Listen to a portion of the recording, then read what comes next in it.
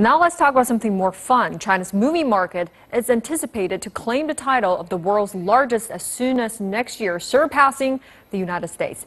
That's according to international accounting firm PwC. The firm forecasts that Chinese movie market revenue will hit $10.3 billion next year, above the US's $14 billion. And also the Chinese movie market is expected to grow at an average of 19% each year, and by 2020 it is seen to hit a whopping $15 billion.